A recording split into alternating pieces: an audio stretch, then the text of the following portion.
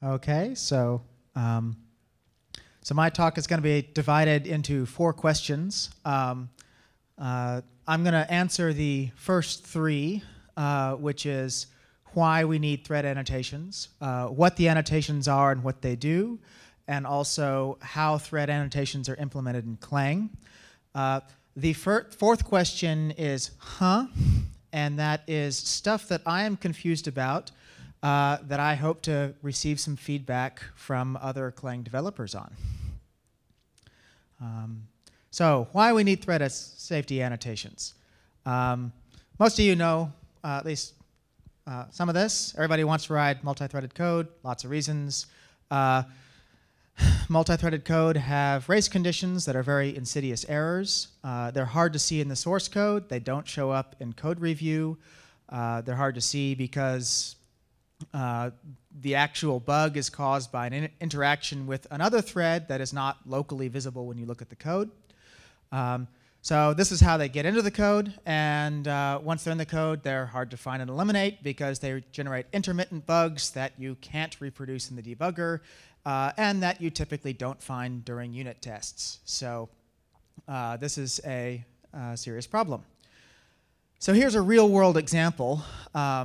This is a bug that appeared in the Google code base, and several man-weeks were spent tracking down this bug. So this is going to be multiple slides. So the first bit is we implement a cache. And this cache allows you to look up a value. And once you've looked up the value, that value is pinned within the cache. So it's going to keep that in the cache until you release the value. And then we defined a global cache, which is protected by mutex. Secondly, we write a helper class to handle the pinning and unpinning for us so that it pins it in the constructor and releases it in the destructor. So far, so good. And here's the bug. Now, show of hands here, how many people look at this code and immediately see the bug? 1, 2, 3. Okay, so this is good. This was not immediately visible to code review because it follows the standard threading pattern. We lock it at the beginning, we do some stuff, we unlock it at the end, fine, right? Well, no. Of course, what happens is that the destructor for lookup value releases the value from the cache after you have unlocked the mutex because it's run at the end of the function. It's already been stomped on by another thread, thus causing the race condition. And so the fix also looks strange when you look at the change list. Someone randomly introduced a pair of curly braces, which you would ordinarily think would be a no-op. But in this case, this is the fix. No new lines of, well, you have lines of code, but no new operations actually added. Okay, so how do we find these kinds of things automatically with thread annotations? So we add some annotations. We say that we've got this cache mutex and a global cache, and these are actually related. So we add an annotation that says the cache is guarded by the mutex using this guarded by keyword up here.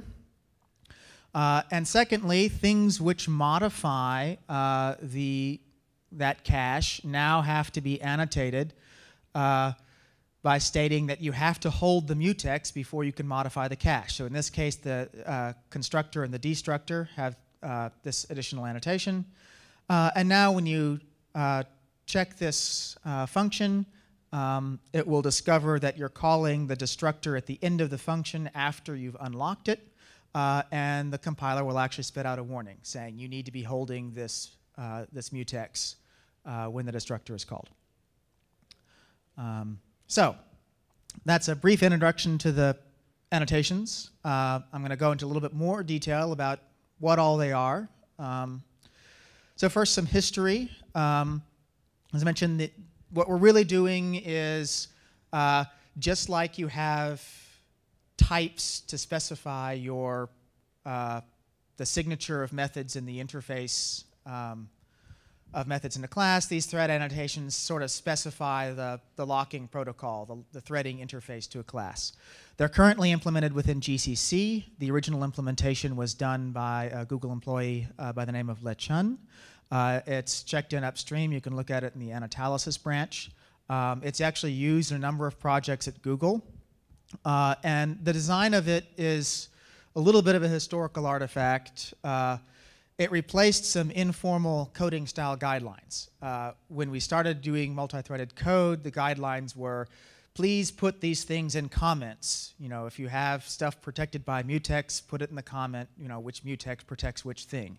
And so all we really did is, in the initial GCC version, is formalized these comments and wrote a checker to check them.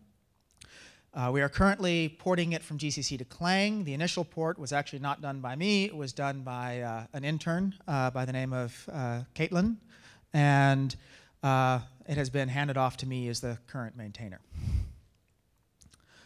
So, as I mentioned, thread safety annotations work a lot like type checking. The basic idea is to establish a locking protocol, associate which mutexes guard which pieces of data. And it, like type checking, it doesn't catch deep errors. It catches the common stupid errors that you make when issuing lots of lock and unlock calls throughout the code. So there's a good reference on the relationship between this and type checking, which is type-based race detection for Java. Very similar system there. Okay, so here are all the annotations that we support, or at least most of them. We have a set of annotations for acquiring and releasing locks, and we have a set of annotations for guarding data and guarding methods, and we have some annotations for deadlocks as well. And we also have a few extra ones that are kind of miscellaneous hacks that I'm not going to cover in this talk.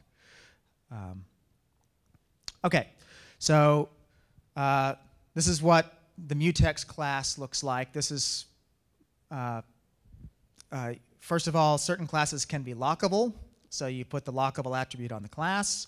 You specify which functions lock the class, which functions unlock the class, and there are several different kinds of locking functions.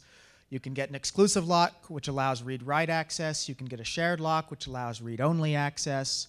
And you can have that version in try locks, where the return value specifies whether you manage to acquire the lock or not for locking state functions that can fail. You can also do something on classes where the class itself is not lockable, but it is guarded by another mutex somewhere. So here I've put exclusive lock function and unlock function on these two methods, but I specify in the argument to the attribute, I specify the mutex that it's actually locking. And so there's a little bit of naming magic that goes on here. So if we have my object, two objects, obj1 and obj2, if you call obj1.lock, it'll look at this attribute, see that it refers to mu, and then know that it acquires obj1.mu. And so same for obj2.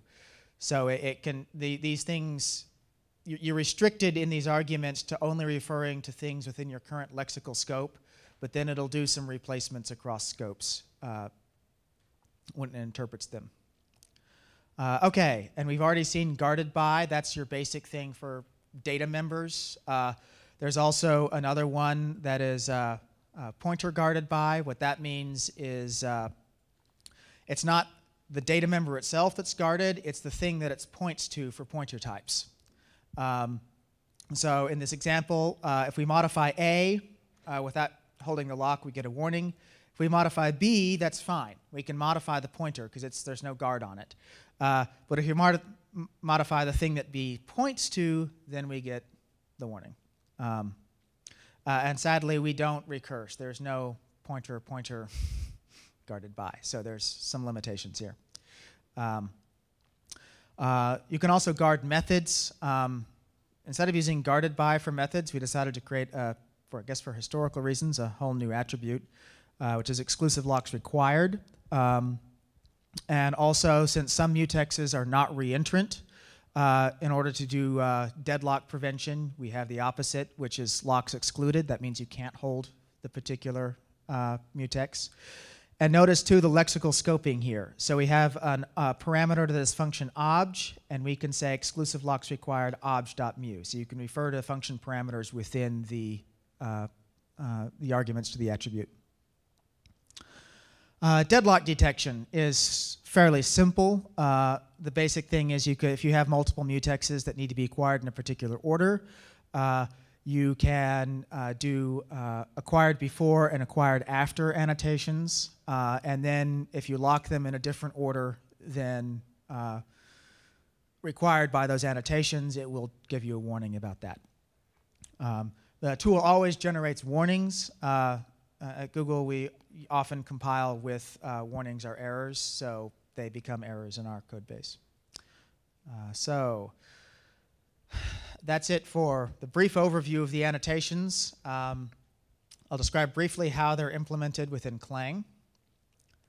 So I'm going to go over the basic algorithm, which is really quite straightforward. This is nothing fancy. And then I'll talk about a few of the implementation subtleties. And I'll talk about some limitations and give you a brief flavor of our experiences working with both Clang and GCC on the implementation. So the basic algorithm is we grab a control flow graph and we traverse the control flow graph, and we always maintain the set of currently held locks. And we're just modifying the set. So if you call a function and the function has a lock attribute, then we add something to the set. If you call an unlock function, we remove it from the set. Whenever you do a load or a store, you check to see whether the appropriate lock is in the set after looking at the attribute. Pretty basic. There's a link to the code if anybody is exceptionally curious. So here's an example. So we've got a bunch of basic blocks in our control flow graph. Every block we have an entry set, which is a set of locks held on entry to the block, and an exit set. And the exit set is then propagated to the successors of that block. Two things that you need to handle are, first of all, join points. The way we handle join points is you take the intersection of the two sets, and anything that's not in the intersection you have to issue a warning on, because we require that you hold the same set of locks going into a join point on both of the branches. Similar requirement on back edges. Is lock sets must match. So, lovely. So here's an example of the kind of warnings you get. So we have an if statement here in which we lock mu2. We only lock it within the if. So as soon as you reach the end of the scope, you're going to get a warning that mu2 is not unlocked at the end of its scope.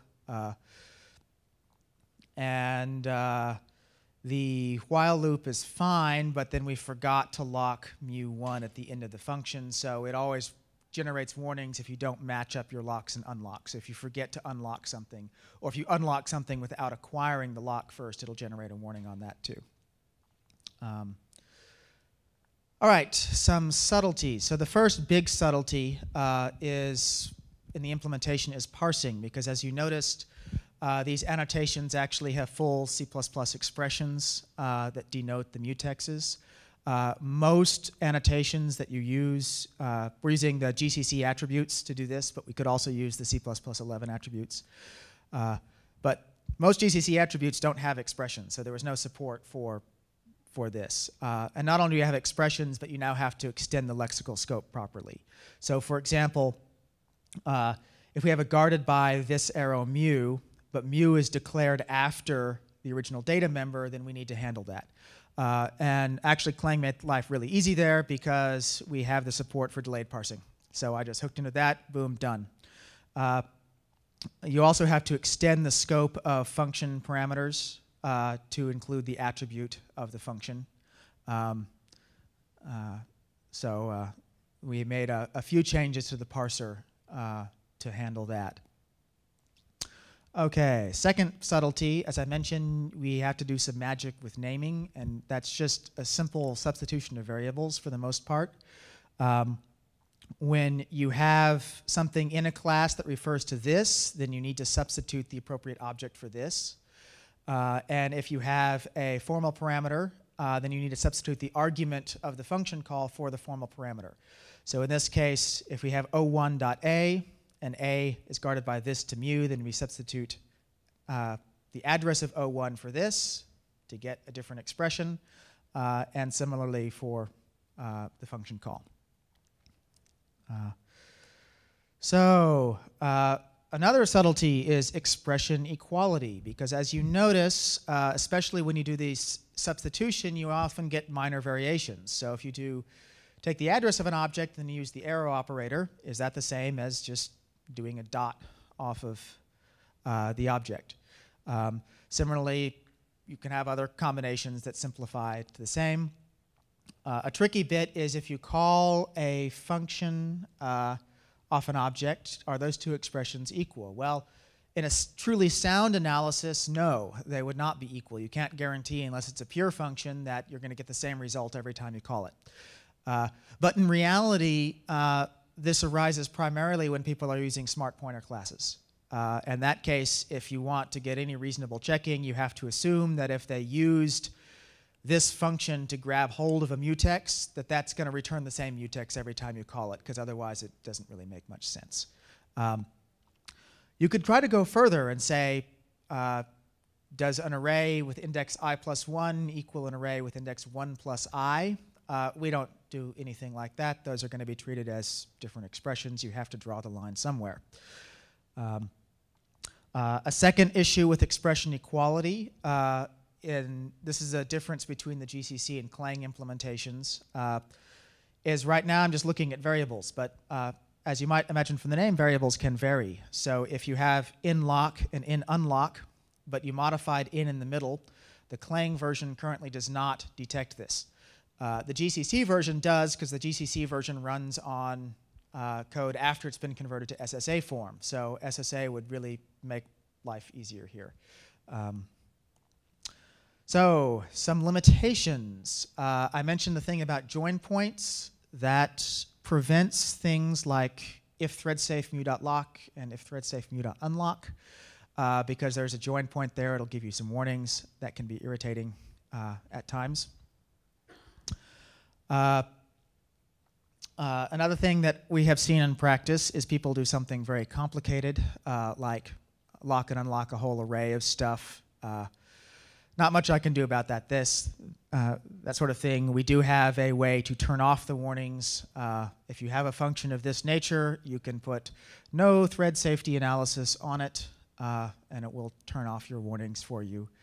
That's the escape hatch. Another big limitation, this is probably the most serious one, is aliasing.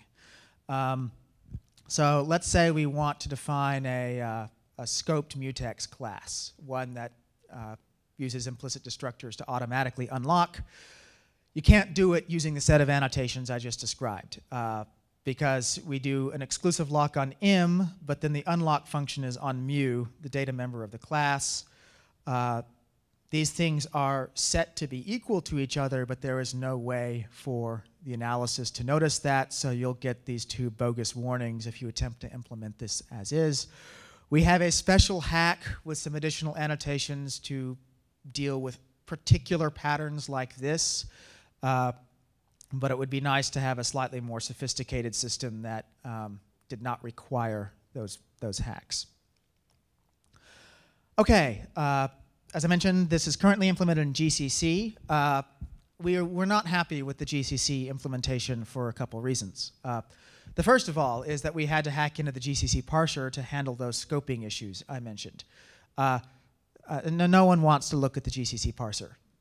Plus, once we hacked into it, the upstream people decided that they did not want to look at our hacks either.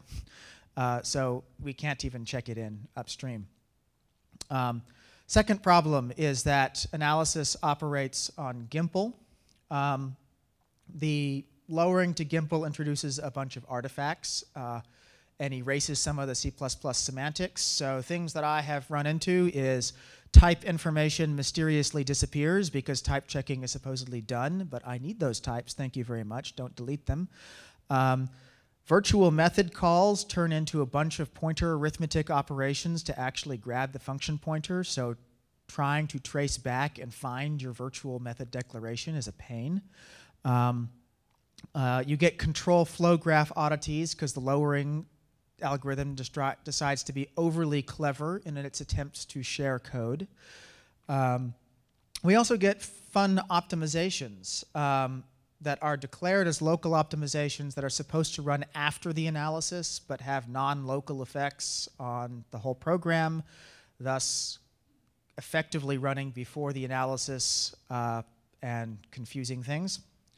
And the last fun part of working with GCC is the lowering algorithm changes dramatically with every new release. So every time upstream releases a new version, suddenly we get thousands and thousands of false positives in the analysis. So we have good reasons to want to move this to Clang. The good news is Clang has a much better organized code base, much easier to do certain things like altering the parser. Another huge advantage of Clang, you get an accurate representation of the C++ abstract syntax tree. A huge disadvantage of Clang is you get an accurate representation of the C++ abstract syntax tree.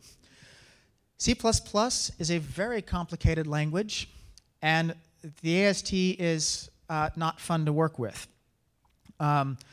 So whereas in GCC, you'd have just a function call, in Clang, you've got function calls, you've got method calls, you've got constructors, you've got destructors, you've got calls to new, all of which have to be traversed and handled separately. It's very difficult to compare expressions. They haven't gone to the trouble to identify loads and stores directly in the AST, so you have to do it yourself. And as I mentioned, the fact that it's not in single static assignment form makes parts of the analysis unsound. So I'll go over some of those in slightly more detail. But now we're on to, this is places I'd like to go, but where I'm not quite sure how to proceed with the implementation. So we're thinking, haven't decided yet, we're thinking about moving the analysis to the static analyzer. We'd like to move away from using GCC attributes and switch to C++11 attributes.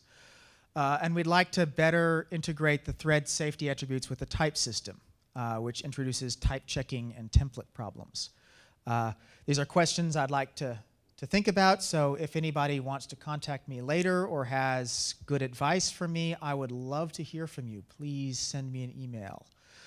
Ooh, Nick is pointing at someone who needs to give me advice. Okay. Right. So, as I mentioned, the Clang AST is much harder to analyze than a compiler intermediate language. The LLVM IR would be a lot easier in some respects, except for the fact that we'd then back be in the place that we are with the GCC implementation. I've already talked about the SSA form problem. The loads and stores are another issue. A minor one, really, but irritating, which is that you can't just look at the AST and figure out when a store occurs. You have to always look at everything that surrounds the particular expression that you're seeing. My understanding is the static analyzer provides some of these capabilities and might also solve some of my aliasing and control flow problems, but it's not clear whether that's going to be an appropriate framework to implement this or not. But that's what we're thinking about now, is maybe moving some of this to the static analyzer. Here's the big question, is how to integrate this with the type system. So I mentioned that PT guarded by, we don't have a PT guarded by. GCC attributes can't be attached directly to types very easily. They're only attached to declarations. So that's PT guarded by was a hack. It's very easy to break. Here's an example. We have a pointer, has PT guarded by on it. We assign the pointer to some other pointer, and we set the value of the pointer. Oops, no warning. We just bypassed the analysis. Really, if you're using pointers, it's probably because you're assigning pointers to things. So really, no one uses PT guarded by because its chance of actually catching an error is relatively slim. By the time you write to the pointer, it's been passed to some other routine. What I would like to do is say, this is an int guarded by mu, and then a pointer to that int. So in that case, this would be kind of like the const type qualifier on the type. So if I try to cast from an int guarded by star to an int star, that would be like a const cast. And that should give me some kind of warning because I'm casting from one type to another. I'm casting away the guarded by information. And we'd need to do some additional analysis like that such casts are allowed if you happen to hold the mutex but not allowed otherwise. That would give us much more robust analysis. So the question is, how invasive would this be to the Clang type system?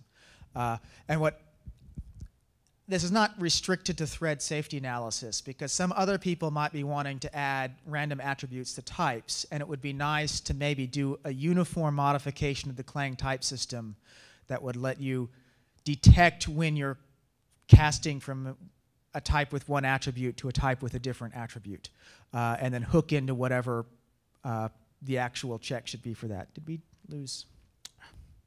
Just a moment.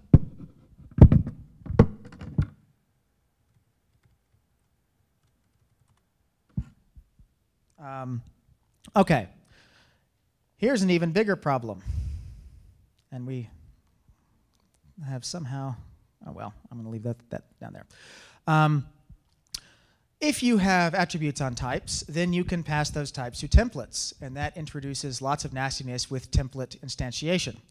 So our rule for thread safety attributes, which I think would probably hold for other type systems, is that they should have the erasure property. That means that if you go through and remove them, then that should not affect the runtime behavior. And if you'll notice, all of my attributes are in all caps. That's because they're actually macros, and the purpose of making them macros is that I can change one header file and boom, erase all of them for things that don't understand the attributes. That's quite important. So if they have the erasure property, that means that if you have two different instantiations of the same template, they should share the same implementation. So if we have a vector of int guarded by mu and a vector of int, we should not get two different instantiations in the runtime code. We should only get one. This happens, the two issues that occur here is that if you have static data members, different instantiations have different members, and the shared instantiation would map to the shared member, and similarly for the pointers to static methods. Those two things make the number of instantiations visible to the runtime code, so we have to control that. However, when you're doing semantic analysis, those attributes still need to carry through. So you have to pretend during semantic analysis that you have two different instantiations. So if we have on the vector the operator brackets, that should have type int guarded by mu in one case and type int in the other case when you're actually doing type checking. So this is going to be a little bit tricky. Once again, this is not unique to thread safety attributes. There might be, if other people are interested in making type qualifiers of various kinds as extensions, we might want to add general purpose support to Clang for dealing with this. Okay, so hopefully I've convinced you that thread safety attributes, maybe solve is too strong a word, but assist in dealing with a real problem. I think there's a lot of work that needs to be done right now. The current implementation is very much pre-alpha, so please don't run out and add these to your million lines of code and then email me tomorrow and say, it doesn't work. I know it doesn't work. I have my own million lines of code that we're going to try to get it working on first, and then I'll tell you guys when it does work. But I would love to hear any suggestions that you email me. Any questions?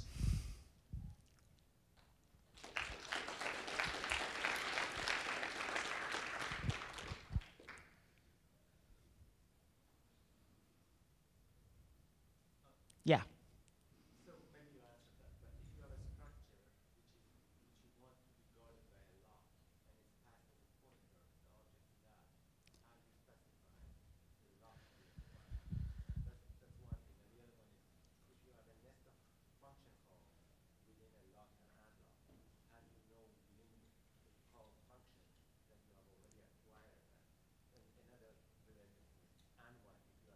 Well, this is the advantage of the annotations, is that... Oh, I'm sorry. Yes. So there's a couple different questions. One was, if you have a structure that you're wanting to guard with a lock and you're referring to it by a pointer, how do you do it? And the second one is, what if you have a function that calls a function that calls a function, and the lock is acquired in the outermost one? How do the innermost ones know that you've acquired it? So the pointer question is, the answer to that is that's sort of why you would want this to be an attribute on the type rather than an attribute. I mean, you can try to use pt guarded by, but like I said, chances are, as soon as you pass it to something else, you're going to lose the attribute. What most code does that uses the annotations right now is you have an object and the mutex is actually a data member of the object, and that way you can refer to it within the other attributes, and that works.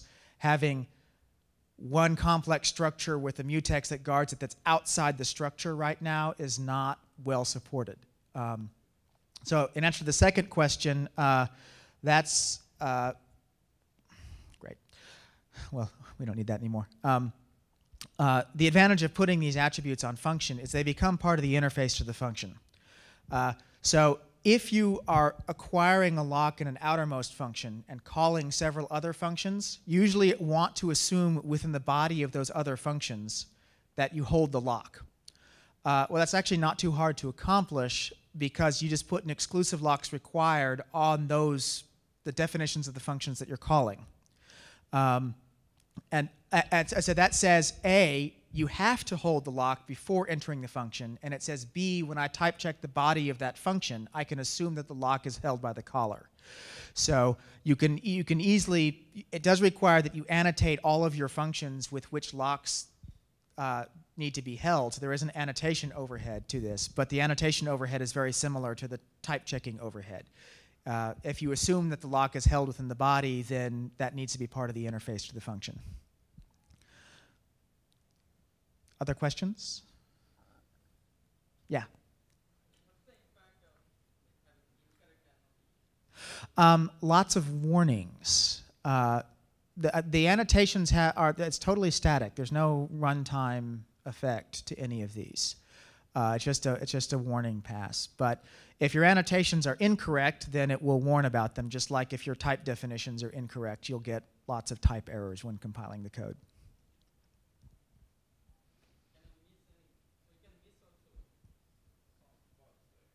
Oh yes, yes. No, it's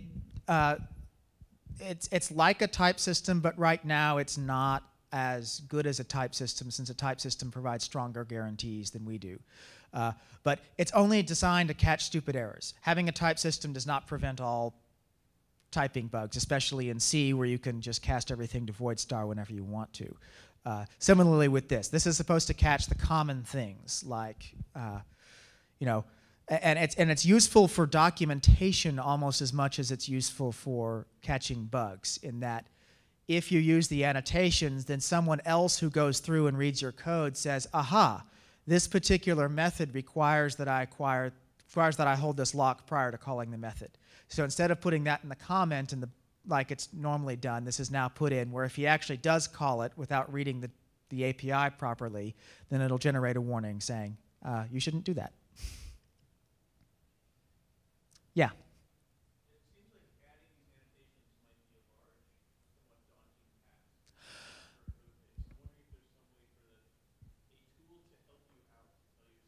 Yes. So there's several different classes of annotations, and there are inference mechanisms to infer the annotations that are available. So one of our biggest complaints is that there are annotations that are so obvious it just irritates people to have to write them down. Like if I have a method called lock, and it has one line in it in which it locks a mutex, could you not please put the lock function mutex annotation on this method for me? That's a typical complaint. And it's especially, the real problem is when you run into templatized code, where depending on which template instantiation you use, sometimes it requires the annotation, sometimes it doesn't. And it's usually for fairly simple things, like the vector guarded by, for example. But we can't actually do that yet. But there are other, you could do a slightly more complicated one where you instantiate a vector with an ordinary int, there's no guard on it, no annotations are required. You instantiate it with a different thing that has some annotations on its methods, and that may affect operations that the template calls. So it would be nice in those cases to be able to propagate certain things like exclusive locks required up to the top automatically, especially in instantiated code. So yes, that's definitely on our to-do list. It's a common user complaint from this. Other questions? Yeah.